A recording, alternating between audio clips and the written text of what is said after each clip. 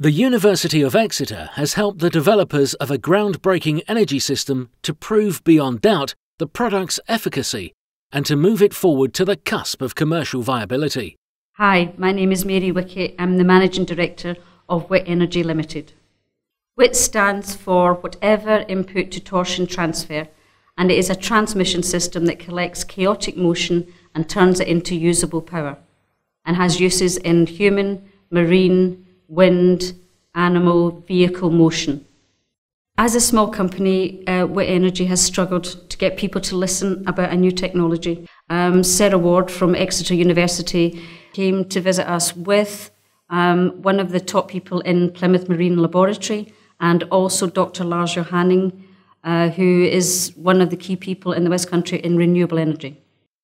Dr. Ward immediately recognised the commercial potential of the WITT for the South West, setting to work networking with other academics and organisations in the region.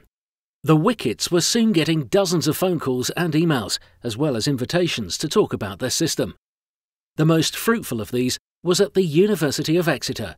After the 3-minute presentation the Wickets gave, Professor Steve Demora, CEO of Plymouth Marine Laboratory, invited them to test the system in sea trials.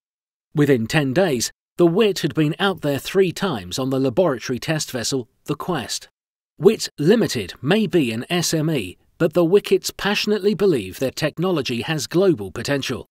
They have successfully applied for patents and plan to license the WITT to large multinational technology companies.